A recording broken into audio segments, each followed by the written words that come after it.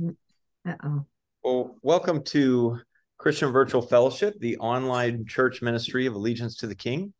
And tonight, Jackson and I are hosting a Wednesday night fellowship. And tonight we're doing what we call a discussion fellowship, where we don't really have a teaching per se, but rather we open with a topic and maybe with a brief explanation of the topic. And that sun is right in my eyes. And so NT's going to try and do something. We shall see if that works. Recoat rack block. Yeah, if you move that, yeah. Might work. That'll work. There we go. Oh, not quite. Not quite. No. You got to go that way. Other way. Right. A little bit further. A little bit No, further. that's good. Right there. Okay. Yeah, that'll work. Right. I'm seeing spots. Sorry. So anyway, you know what? This is one of the reasons we don't. I don't know if you've noticed this, if you're watching it, we don't actually edit these videos, unless there's some big problem or something. We have a big technical problem or something like that, and then it'll be minimal editing. And the reason that we don't edit these videos is because we just want them to be just like they were when we were here live. We want it to have the same feel as if you were here with us, and not have any sort of like, fancy editing or that kind of thing. Our real goal here is to have fellowship together, and we're super blessed to have people that want to watch, but we want to really encourage you to join us. Again, if you're an isolated biblical Unitarian, you don't have a church home that you can really be who you are, then come be with us, and we'd love to have your fellowship with us. So again, tonight we're doing a discussion fellowship where we introduce a topic and then we discuss that topic. And normally we don't usually record these, but I thought tonight the particular topic is an important one that I felt like would be really good to record, and then maybe even get some online discussion going in the groups and where we put these videos. Okay, so what I want us to talk about tonight is maturing in Christ, and specifically the idea that we're all Christians are supposed to become mature in Christ. And so I'm going to read a few verses. I'll talk briefly about each one of these, and then have a comment or two, and then we'll open up for discussion. Jackson's going to lead that discussion. Okay, so the first verse we're going to go to is Galatians chapter 4 and verse 19. Galatians chapter 4, verse 19, if you want to turn your Bible there. And I'm not really even going to introduce the context, because it's not really important to what I want to say about this verse. Galatians 4:19, Paul says, "My children, with whom I am again in labor until Christ is formed in you." And so, we got to think about a couple of things about this. That one, Galatians, the people he's writing to were some of the initial people that he, on his first missionary journey, that he converted to Christ. He spent a little bit of time with them, not a long time, probably a few months. And so he is saying here that he is again in labor with them until Christ is formed in them. And so two things about that. One is clearly the Galatian believers had veered away from maturity in Christ, and we won't go into tonight what those issues were, but the second piece is this idea that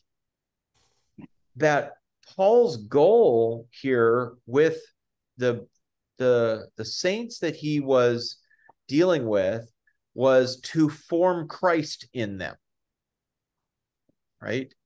And that he's surprised that he's going to have to do this again. with these believers. I would even say maybe even a little frustrated in the book of Galatians. All right, turn to Ephesians chapter 4. Ephesians chapter 4, and we'll start in verse 1. What we're going to do is we're going to read verses 1 through 3, and then I'm going to skip down to verse 11, and we'll read verses 11 through 15. So Ephesians chapter 4, verse 1 says, "Therefore, I, the prisoner of the Lord, urge you to walk in a manner worthy of the calling with which you have been called." So I see that as a calling them, urging them to be mature in Christ, right? And verse 2, "With all humility and gentleness, with patience, bearing with one another in love, being diligent to keep the unity of the Spirit in the bond of peace." And then skipping down to verse 11, "And he, Jesus, gave some as apostles, some as prophets, some as evangelists, some as pastors and teachers, for the equipping of the saints, for the work of ministry, for the building up of the body of Christ, until we all attain to the unity of the faith and of the knowledge of the Son of God, to a mature man, to the measure of the stature which belongs to the fullness of Christ.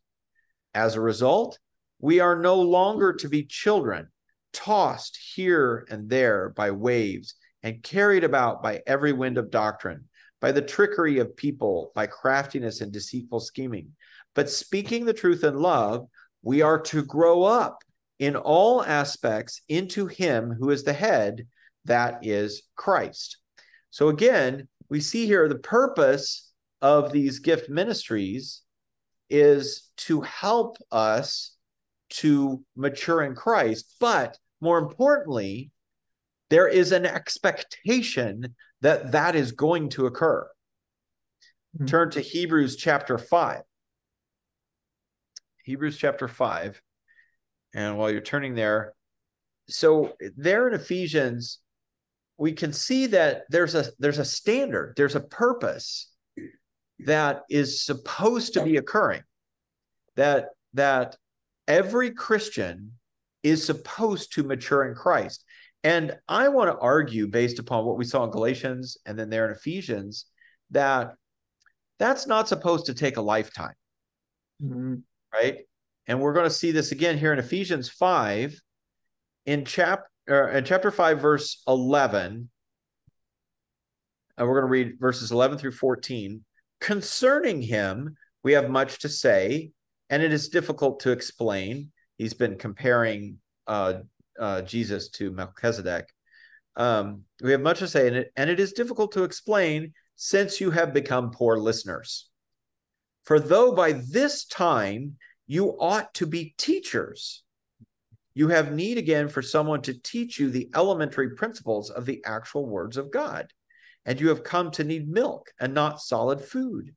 For everyone who partakes only of milk is unacquainted with the word of righteousness, for he is an infant. But solid food is for the mature, who because of practice have their senses trained to distinguish between good and evil."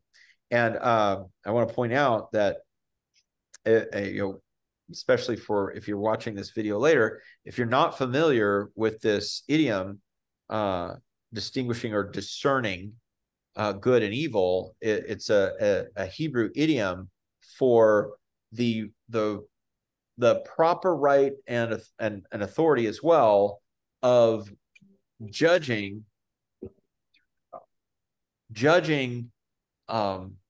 in various situations, showing good judgment and being able to do that well, and also having the authority to do that. In other words, we are supposed to get to the place in maturity where not only can we teach the gospel and the rest of the scriptures, even if you're not called as an ordained teacher, that you still should be mature enough to be able to do all that, and that you're also supposed to be mature enough that you can actually judge things well, that people can come to you and look to you for good judgment about things that they need help with, and determining right from wrong and good from bad, and what you should do or not do, and those kinds of things. And yet he's the writer of Hebrews is taking them to task because they ought to have been at that place, and yet they're still like infants. And so what I want to say is my experience over the many years of being a Christian, being in various churches in different settings and even in different denominations, and seeing a lot, the sort of the whole gamut, working in ministry for many years now, is that my experience is that most Christians are infants. And in some cases, they may have knowledge, they may have a lot of knowledge, but they're still infants, that they haven't actually matured in Christ. And I'm not going to get into it now, but when Jackson and I were talking about this subject, he brought up 1 Corinthians 12 and the idea that we're all supposed to be contributing to the body of Christ, that we all have callings within the body, and and the body is supposed to work together, everything working properly together, where we're all contributing in the work of ministry, right? And the problem is there's a whole lot of babies. And here's the real problem. It wouldn't be a problem if there were a lot of babies if they were at the stage in their Christian life where they're supposed to be babies, right? Mm-hmm. Where they're new babes in Christ and they're supposed to get milk and start to learn and grow and things like that. The problem is we have way too many people in the church, and I'm not just talking about our, A2K or, Christian Virtual Fellowship. I'm talking about all of Christianity, at least the Christianity that I'm used to in the West. I can't speak for maybe other parts of the world, but that the church is filled with babies who've been babies for decades. And yet we can see here that the expectation is that is not how it's supposed to be. It's supposed to be that pretty quickly in their walk, let's call it certainly within the first 5 years, I would actually argue that it really should be in the first year or two that a person should become pretty mature in Christ in that period.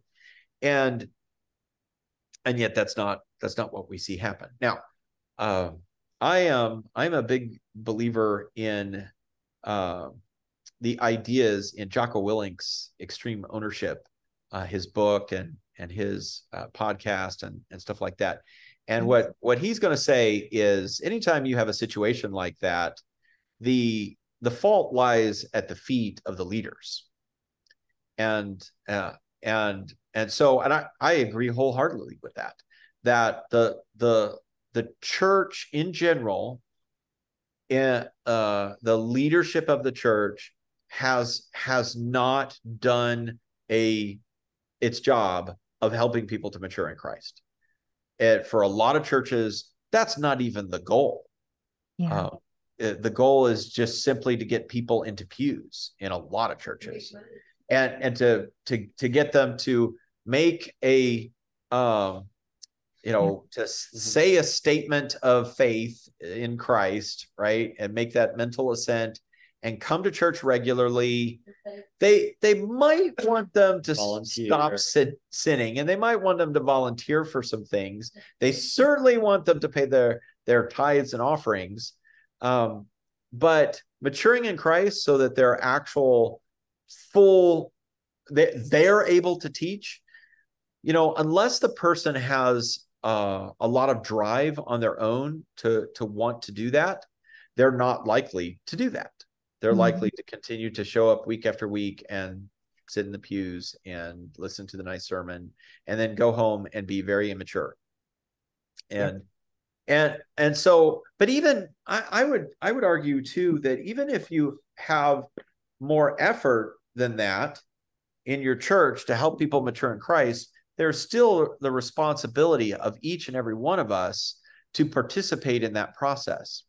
And so even when you have good leadership that is trying to help people to mature in Christ, you have an awful lot of people who, perhaps because of the way our society works, or the way our culture, you know, in sort of Western culture, which I would include Australia in that, that it's a, you know, it's just people have this sort of expectation of, what's the right term? An expectation of compartmentalization and specialization. That, well, all that's the job of the pastoral staff, right? You know, that sort of thing. And I, you know, we see that is not the way it's supposed to be. The leaders in the church are not supposed to be all doing the work of ministry. The church is supposed to be doing the work of ministry. The church is supposed to be evangelizing. The church is supposed to be teaching. The church is supposed to be raising up new believers, right? Those apostles, prophets, evangelists, pastors, and teachers, they're there to train the church to do that stuff. And they do it by leading, by example, and stuff like that. So they're certainly doing those things, but it's not supposed to be solely on their shoulders. And so the combination of the two, one, the leaders not having the right model in the first place of actually doing that they're not the one who's supposed to get up every week and do a teaching.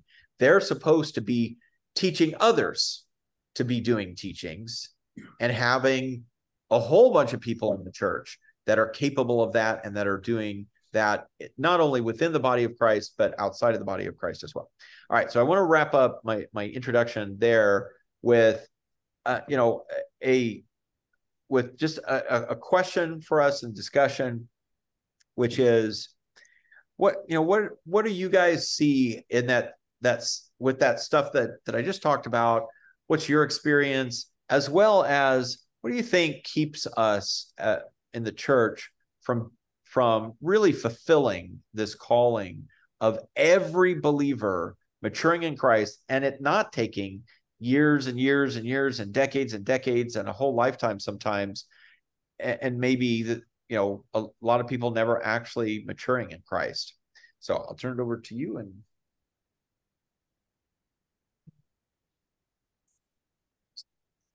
get us out of the face light again. Yeah. Do you need to move it? I think it's not okay. gonna be able to do yeah, it it's now. gonna change so fast now, it won't matter. Mm-hmm. Yeah, I'm very curious what your guys' thoughts are on that sort of stuff, because I have my own ideas about some of the social aspects that have become kind of the norm in the average church that basically foster shallow relationships. And in my mind, that's part of the issue, but I'm curious what you guys think. Does anybody have any thoughts they want to volunteer? Donna? Yeah, I feel you, and I don't want to cry. I felt a conviction in the last couple of days, and I had a few women come to me and ask me to, to really go deeper, to prophesy for them. And I had a conversation with Juliet, and I really felt very convicted. And she said, Donna, the reason I asked is because I believe that there are a few people that are seen that can prophesy. She said, do you know how many people will not even lean into the power of God? They don't want to. And so she said, my hope was, I know you do, and I know there's a few others in A2K. So, I'm searching for someone to meet my need that I see people using the power of God that I believe in. But there's so many people, so many Christians that they do nothing of the sort. Jackson, I was reeling from this conversation last night. She wasn't trying to pin me down, but boy, I honored it. And I had a big conversation using, my, not only my intellect, but my heart. And I said, Juliet, I promise you that I will be in a better headspace for you, and I will continue to pray for you and do exactly that. And if the Lord shows me anything, I will bring it to you. You don't even have to request it anymore. And then Laura, and my conviction was not that I can't, but, I just figured, no, it's time for other people to rise up, Father. I'm just assuming, that they have that heart to rise up. So I'm kind of back, I'm kind of thinking, I'm assuming everybody's going to do this. And my assumption is totally wrong. So last night I said, Lord, what should I do? And he said, I want you to read this book again, Totally Committed, because I'm going to show you some stuff in here. And if you're not totally committed, 150% from the get-go, from the hour you say, Jesus, come into my life, you ain't getting nowhere with me. I don't care how much you know. I don't care how educated you are. If your heart is not 100% committed, you'll never grow. And as I was reading this, even in chapter 1, I knew God was talking to me. Commitment never ceases to be shallow. It's excited about doing the will of God. And it's not always based on the finite knowledge that comes into play, but it's passionate. It can't wait. Look at Edgardo. Can't wait to get to the next place. Is up in the morning, doesn't care, heart flopping all around. Can't wait to work for the Lord. Is eager to jump up and say, what you want me to do next, Lord? What can I do for you today? What can I do for my brothers and sisters? Can't wait. That's the passion. And you can't wait around to be, you either have it or you don't.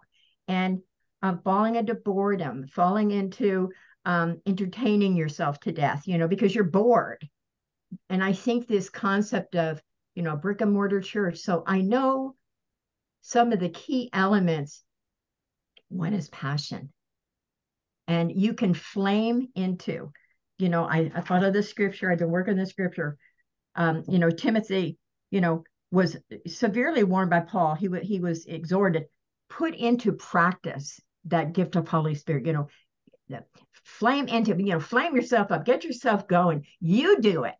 God's not going to do it for you. He already gifted you. You do it out of total commitment and adoration for your Father, for the things he's already done for you. And it's a servant heart. And if you're not going to be there, you're not going to grow. You're not going to grow just by I have a lot of knowledge. That doesn't mean I have character. That doesn't mean I'm going to grow. And I think America is so, we talking to a sister, 2 days ago, trying to talk her into servanthood, trying to talk her out of self-centeredness. And I said, this conversation is useless and you're tiring. I'm getting tired just talking to you. I can't pull it out of you. If you want to be the Long Ranger and that's where you want to go, I don't recommend it, and I'm not going to agree with you. But you know what? We have no time. We're making so many excuses. Why does it take a lifetime for us to grow up? What is wrong with us? What's wrong? We've got too much going on here. Too much materialism, too much comfort, none of the persecution. I'm not wrong.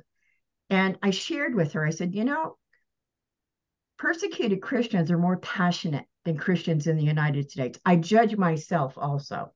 And I told her that. I said, I'm judging myself.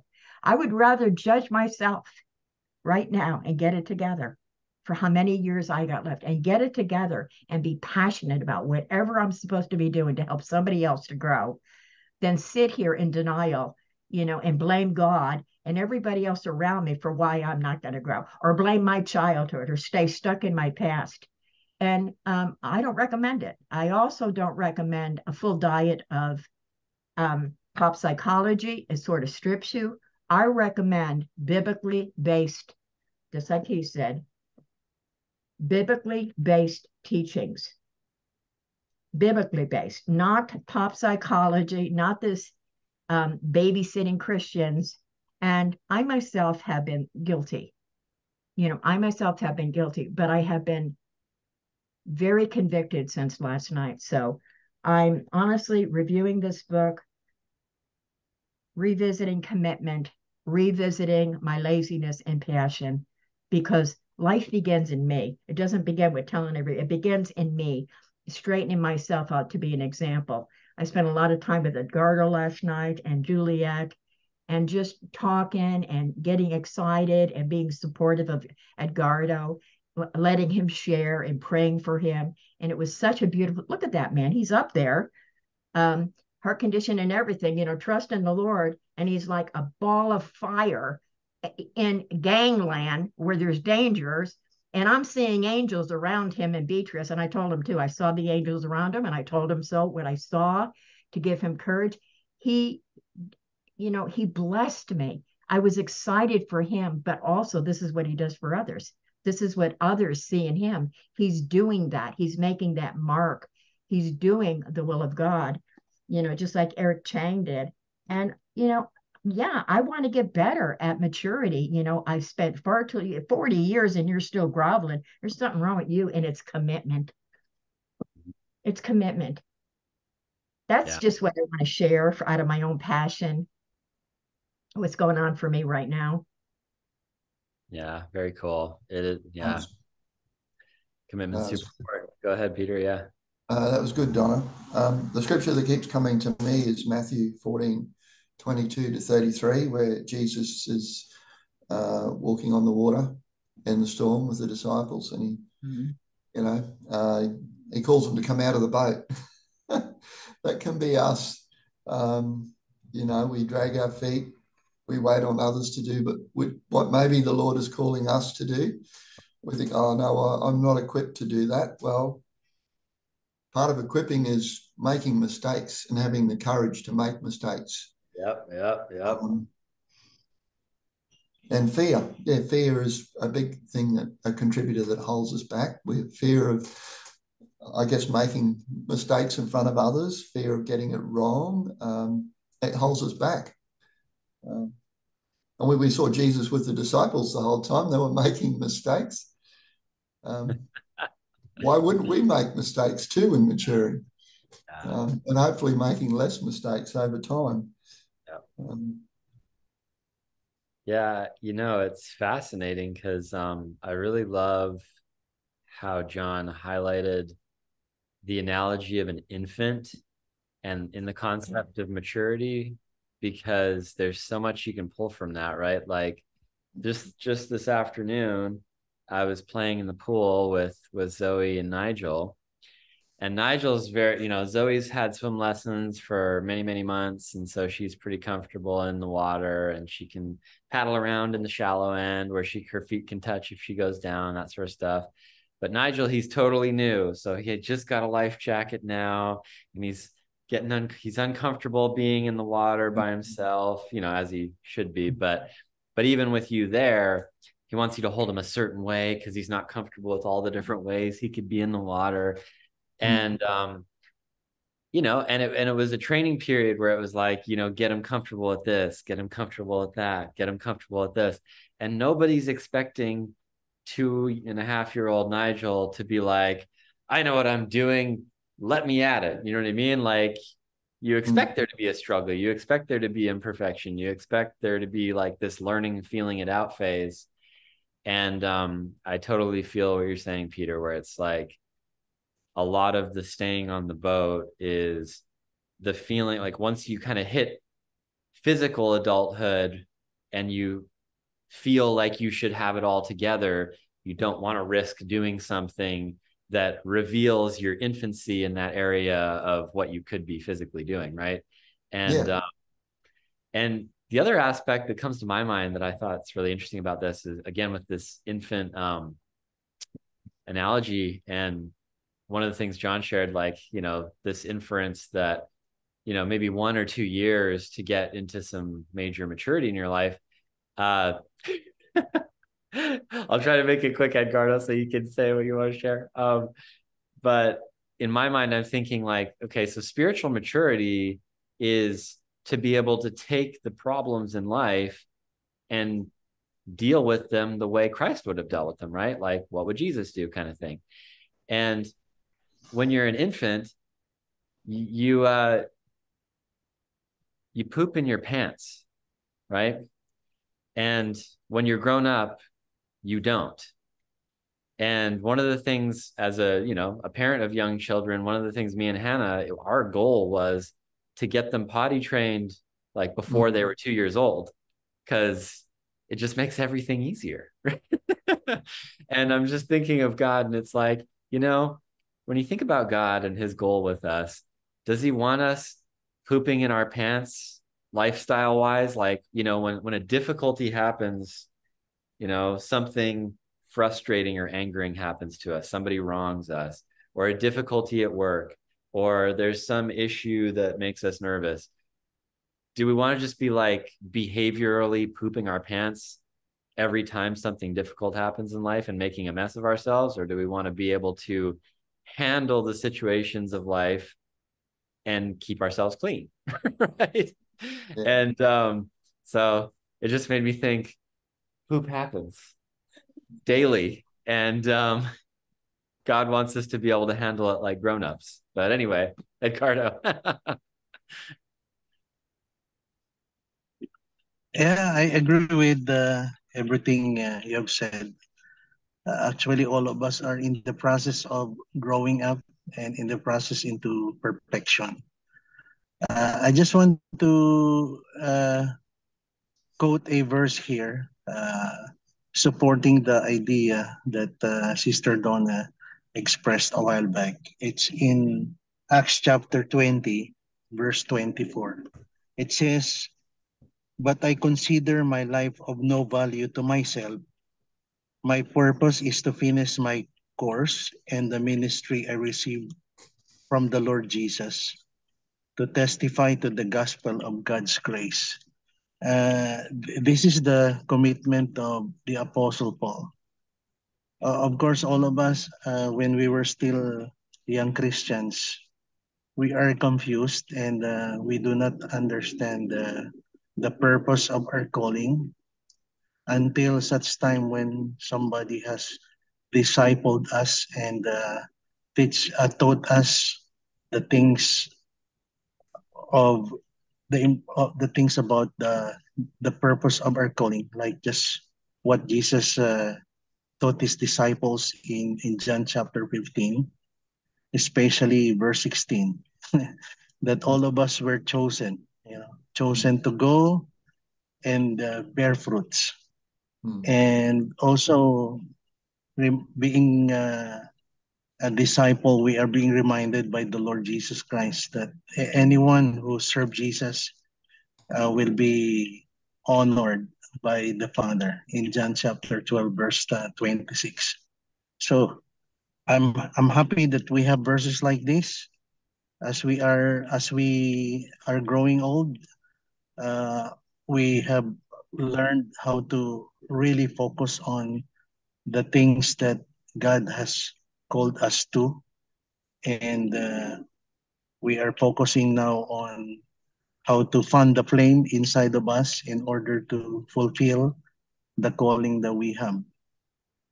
Back in Bulacan, all of our elders there are working together to take good care of the ministry that we have there. And here in Mindanao, the work here is very challenging. And I'm happy that all of you are praying for the work here. Right now, I'm on my way to the market to buy fish. But so happy that I was able to join you today, and so blessed also to hear the comments from everyone. But I'm so blessed to be reminded of the word commitment, because if you are committed, uh, you don't want to, disturb yourself with any other things around us. And we have this focus on fulfilling the call that we have received from the Lord Jesus Christ. So right now, the challenge is be committed. Really, if we are committed, we don't want to uh, allow anything to hinder us from doing the things that we are called to uh, to do. So I'm happy about the things I heard from our sister because of the word commitment. So happy about that and blessed about that, because I'm growing old and I wanna grow old and finish everything in accordance with the calling that we have. So I thank God for the opportunity and privilege that we are part of His plan and purpose. To Him be the glory. Thank you. Thank you, Jackson. Amen. And we're Hi, always Edgardo. Are you going to the fishmonger? Hello, Greg. Sorry, I missed the meeting. I had to work late, so I'll look forward to seeing the recording. I think it sounds like John, you you were doing that. Yeah, I gave a little introduction for our topic of discussion. The idea that we looked at Galatians 4, Ephesians 4, Hebrews 5. yeah, Ephesians 4, Hebrews 5, right at the end of Hebrews 5, and the other one was Galatians 4:19, with the idea of that the expectation in the scripture is that every Christian matures into Christ, into the fullness of Christ, so that every Christian is walking around like a Jesus, right? That we're all mature in Christ, and we have different functions maybe, but we are fulfilling each of those functions as Christ would in full maturity in Christ. And Amen. yeah, and so that that's our topic, is that, and the fact that for the most part, at least in the West, we don't see that. We don't see nearly, at least, every Christian maturing in Christ, the fullness of Christ. And we see a lot of spiritual infants that, should have, as Hebrews said, developed into maturity, and don't. And decade after decade, they're still Christians. Maybe they grow a lot in knowledge. They know a lot about the Bible, but they never actually mature in Christ. And they're weak Christians. They're not fulfilling their calling, and they weaken the body of Christ when that happens.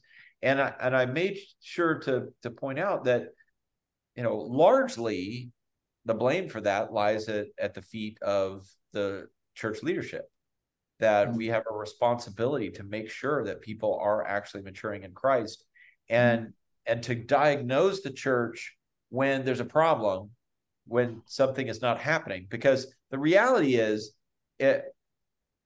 all things considered, if you're doing a good job of helping people to mature in Christ, and then you have someone who is not maturing in Christ, that should stand out. It shouldn't be the norm. It should stand out and be like, why? What is going on there? Why is this person still here 5-10 years later? They're still needing milk. They're not mature in Christ. They're still walking around like they just, poop their diaper. They just arrived into the kingdom, that they're still pooping their diaper, right? Yeah, it really is like a 10, 15, 20, 25, 30-year-old still wearing a diaper. And so there's just way too much of that. And so I've been thinking a lot about this particular thing, about the whole process of people in the body of Christ becoming whole and being delivered, healed, and mature, so that the body of Christ is actually Christ in the earth. And how Amen. Yeah, That would there's be just not enough amazing. of it, right? Yeah. And I'm planning on I want to, at the next Holy Spirit night, I want to cover deliverance in the same context. And Part of the problem, I think, or the symptoms, part of the symptoms that I see is that in most brick and mortar churches that I've ever gone to, people don't look like they'll try to think about a highlight or a gem that the pastor might say that thing, but they never try to be intimate in getting to know Jesus Christ's commands. And I feel like that's like one. There's other symptoms too. Like, over half the pastors in this country look at pornography. yeah, and so I don't know. that's true. A lot of pastors themselves are not mature in Christ. They may have a lot of knowledge, but they themselves are not mature in Christ. Yeah, so it might just be spreading to like the congregants, because most congregant people that I see that I grew up with, that I recall. You know, they might do some Bible studies every now and then, which is good. And but a lot of times I see people coming in just, or it seems like it, that people are coming in just to be kind of to experience the cherry pick verses that pastor school sometimes use to make you feel comfortable, you know, and being open, you know, none of us have total truth. And I think part of the problem is that people don't like being open-minded, you know, they just want to be served total truth on a platter, and no pastor has total truth.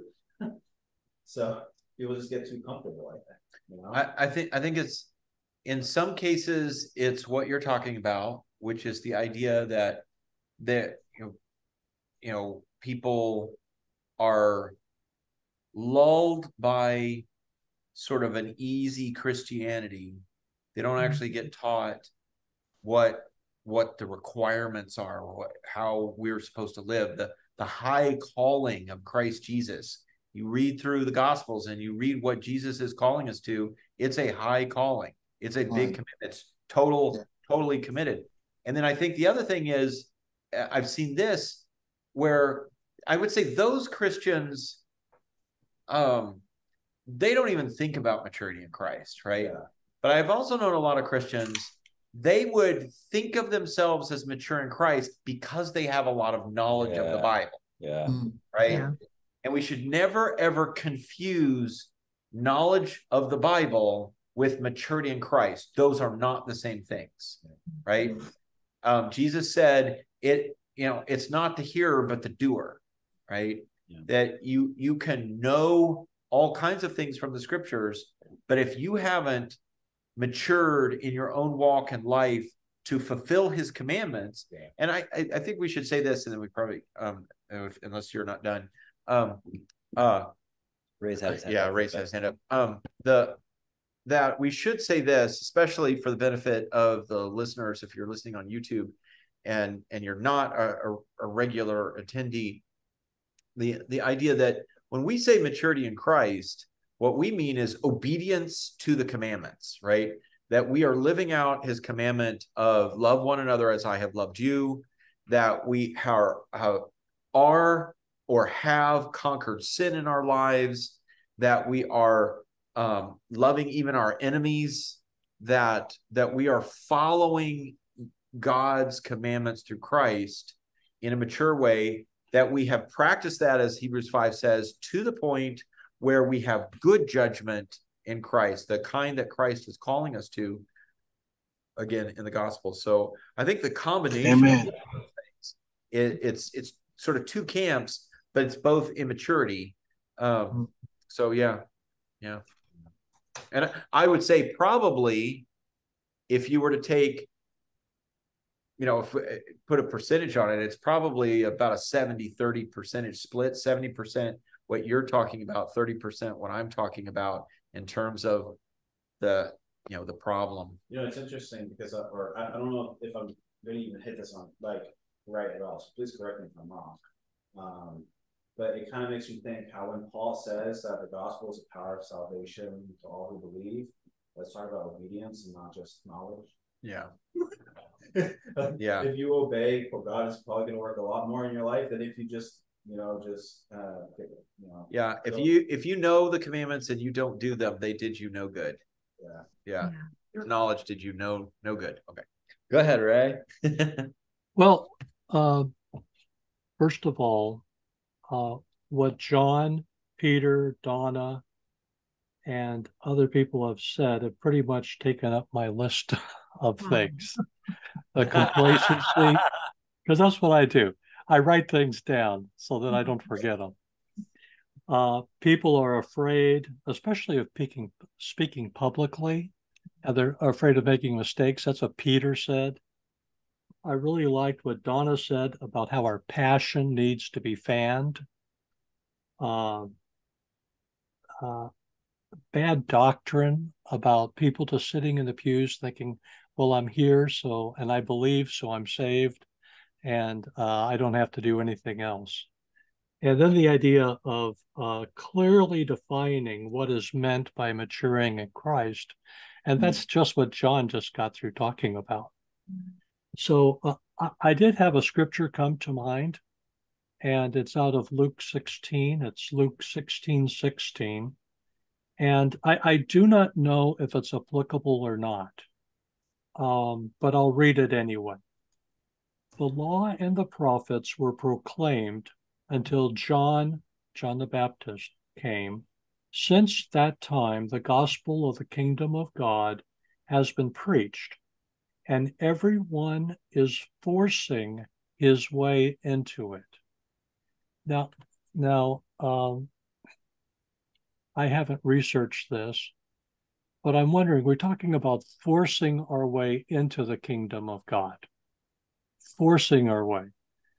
That sounds like it takes a lot more effort than simply to sit in a pew and believe or agree with. It sounds like we need to have more energy put into it. Struggle. And Yes. you would agree with that, Peter? Yeah, struggle. Tribulation, trials. I'm thinking of that. Yeah. I say amen to it, Ray. Yeah, we are forcing our way into the kingdom of God. It takes some effort on our part. It's not, I think about Good Friday at Walmart when they have the specials, and you have people at the front doors, and it's practically a riot because people are shoving and kicking and elbowing one another so that they can be the first one to get that big screen TV for their brother-in-law or whatever. And so they're forcing their way into Walmart to get the goodies. Well, in a sense, we should be doing the same thing, but we're not kicking people in the shins. Instead, we're loving them. And anyway, that's a good point. Yeah, I like that. But it takes that effort. It takes that effort. So anyway, and then the idea of having a clear definition of maturing in Christ, something that I really lacked until I came to A2K, and proof that you can know something about the Bible and that really isn't enough. And having the passion to actually do God's will. And sometimes, passion is not something that you feel. It's something that you make a decision about. Because really, sometimes my apologizing to my family members because I have a bit of a temper, sometimes that's not what I want to do. I don't have a passion about it, but I know it's what needs to be done. And I know I need peace, and peace with them. I love them. And so I have to go and make amends. So anyway, that's the other thing, of course, is this doctrine about once saved always saved, which is really kind of cuts people off at the knees, because once they think, well, I'm saved, I speak in tongues, I'm saved, or I simply believe the Bible, I've made Jesus my Lord and Savior. And then they don't think they really have to do anything else. Man, that really deflates people's motivation to get involved because they think they got their ticket punched already. And I think that's a real problem. So anyway, those are my thoughts. Thank you. Ray, I like your comment that passion doesn't have to be an emotion. It just has to be something that you do. Yeah, it's really I remember. I remember Zacchaeus. When the first time he heard about the Lord Jesus Christ, he tried really his best to see Jesus, to know Jesus. But there are a lot of people in front of him, and he was not that tall. He cannot get in to see Jesus. But the passion is there. He has a plan B. He saw a sycamore tree and he ran before Jesus over there, and he climbed the sycamore tree, and he did an extraordinary thing for a man like him. and he received what he wanted to have. Mhm. The Lord Jesus Christ saw him because of his passion, and the Lord Jesus Christ entered his house. And after that, uh, he experienced an automatic transformation. He didn't believe in the osas thing, Yeah, after meeting the Lord Jesus Christ, he said, "If I deceive anyone, I will return what I have taken from them 4 times." A transformation took place, and he didn't stop there. He wanted to act. He wanted to do what pleases God and the Lord Jesus Christ when when he encountered the Lord Jesus Christ in his house. So I agree with you, Ray, and that is forcing yourself into the kingdom. Yes, I just wanted to say something on what Dan shared because it reminded me of a verse, passage in Romans 12, verses 10 and 11. It says, "Be devoted to one another in love, honor one another above yourselves, never be lacking in zeal, but keep your spiritual fervor serving the Lord." And it very much like Dan said, makes it sound like something you can choose, not something that needs to be dependent on your emotional state. So amen to that, Dan. Very good. Yes, let's close it out after Inti shares. Sure. Yeah. And Cameron here. Hello. Hi guys. Nice to see you guys. It had to do with what you said, Ray, about passion, and I think I don't know. I mean, you go to brick and mortar churches, and it's like, there's all these statistics on people, caught up in sin and stuff in this country, or at least in the West, but they have a lot of passion, right? And you're talking about, like, a lot of people might mistake maturity with passion. I think that's spot on. Like with me, I've been dealing with just the thing that I've been dealing with lately. That's a problem, is negative self-talk, and I've been working to overcome that.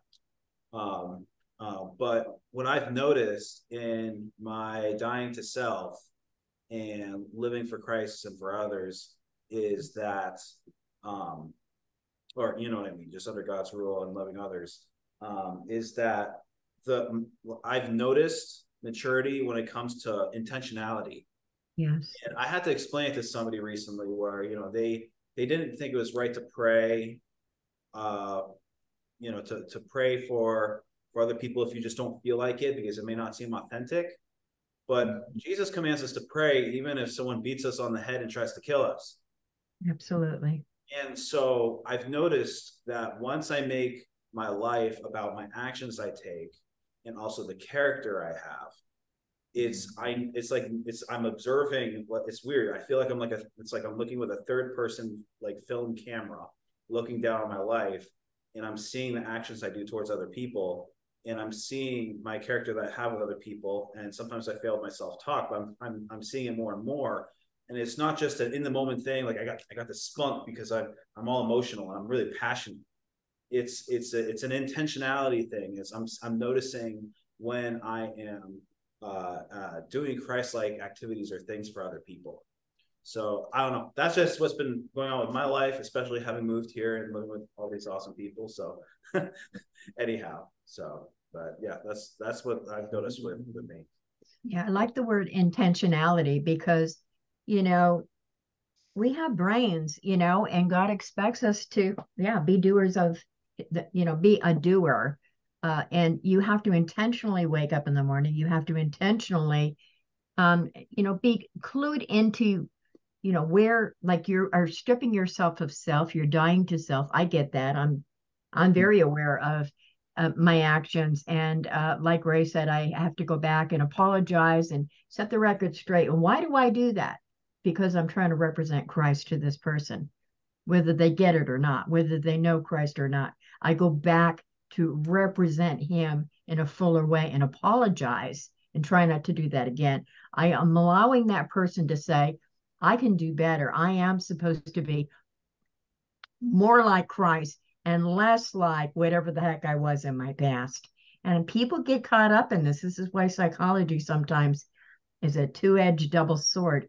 Not always good, because it favors you to be passive, and you can get away with a lot of stuff because, you just weren't raised right, girl. And it wasn't, but here I am. And it's about the lessons that we can learn through the biblical examples. And I think the greatest example of servanthood is our Lord Jesus Christ. I especially know that he didn't feel like going to the cross, but he intentionally said that he would do the will of God. And he literally died in a physical sense. It was agony for him through that choice. And he had angels given to him by God because God saw his heart to do the will of God. And I think it's the same way with us, Dan talked about God doing stuff in you and for you in the emotional realm, because I tend to be a little bit squirrely sometimes and almost too emotional. And I've got to go back. But I love the opportunity, whether it's to make amends or to become more perfect. And a lot of people don't believe that. They feel, well, you're talking about Christian perfectionism. I'm like, I don't know. There's an awful lot in the Bible that said, be ye holy, even as I, God, am holy, and so there is some lousy teachings about, well, we're not going for perfectionism. Well, then that means you're telling me that I don't have to clean up my sin. And the Bible speaks to that and says, be holy as I, God, am holy. And just to wrap your little noggin around that, that's climbing up out of self, saying, I will to do this transformation with you, God. And that's dying to self. It's an intentional, it's not a suggestion, it's a commandment. And a lot of people, they have milquetoast Christianity. I'm not trying to, insult my brothers and sisters, but there's too much sugar, in some of these churches. And I think what it does is it appeals to their emotionalism. They're not really being taught the high calling of the walk. John said it beautifully. The high calling is higher than just about you. And I have seen God take care of me in ways when I'm busy going about my Father God's business. When I'm doing that, he takes care of me, and I don't always have to figure it. I've seen it time and again. I'm like, I don't know how you do this, God. It isn't that we never intentionally figure things out, but I do believe I've had the same inkling. When I went to God with this book last night, I cried. I'm like, I get it, God. I hear you. I know what you're doing over here. And what he's saying is, time's up, Donna. You've had many, many years. You got to grow now. You got to just quit all this crazy. Not that not just me, but he's reminding me, this is what it takes. For me to answer your prayer, you have to know what you're doing. And this is what it takes, total commitment. And we want to see the power of God. I read a meme the other day and it said, we want to see the power of God. We want to be delivered, but we don't want to die to self. And that is an enormous meme. I wish I could splatter it all over the place, because as you're dying to self, that represents Christ. You're building that Christ in you, like Paul was talking about. Fabulous discussion tonight. Fabulous. It goes along with what's going on in my bedroom. I'm like, God, did you tell John what was going on in my bedroom last night? Well, hey, that's perfect, Donna. So I'm going to tail on that, and I'm going to let everybody know, if you're out there in YouTube land and you want to take part in these enjoyable discussions where we get deep into things, then please do reach out to us at a2kchurch.org, or you can email us at joinus@a2kchurch.org. We'd love to meet you. We'd love to get to know you. We'd love to talk with you. We'd love to share the scriptures together with you, pray for you, pray with you, and be brothers and sisters together. So have a great day, afternoon, evening, whenever you're watching this, and we will see you next time. God bless you.